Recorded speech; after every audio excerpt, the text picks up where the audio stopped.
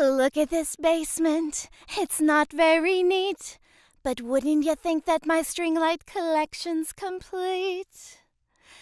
I guess you could think I'm the girl who hoards everything.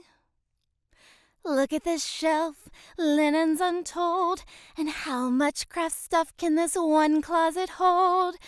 Looking around here you'd think, dang, she keeps everything. I've got t-shirts and tank tops of plenty. I've got more shoes than I've ever worn. You want some adult onesies? 'Cause I've got at least 20. But who cares when there's a deal? I'll probably buy more.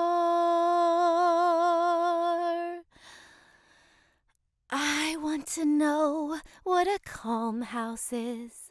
I want to clear out all of my junk. But looking at my stuff, I only see what I want to. What's the word? Keep.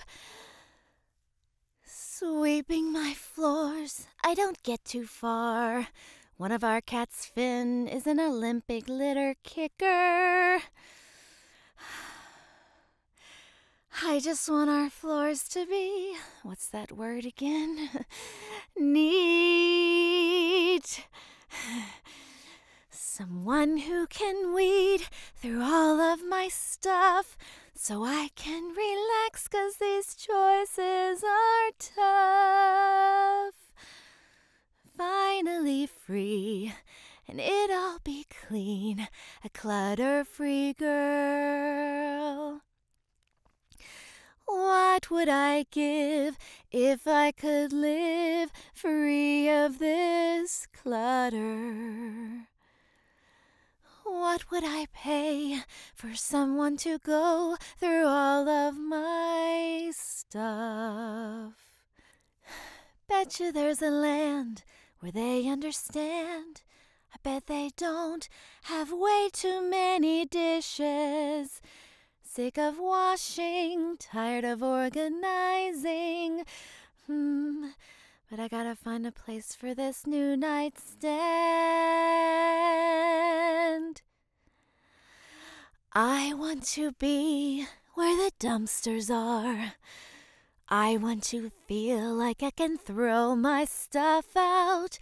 Walking into the basement, I say to myself, when will you ever learn? When's it my turn? Wouldn't I love to have drawer and shelf space like everyone else does? Collecting rocks.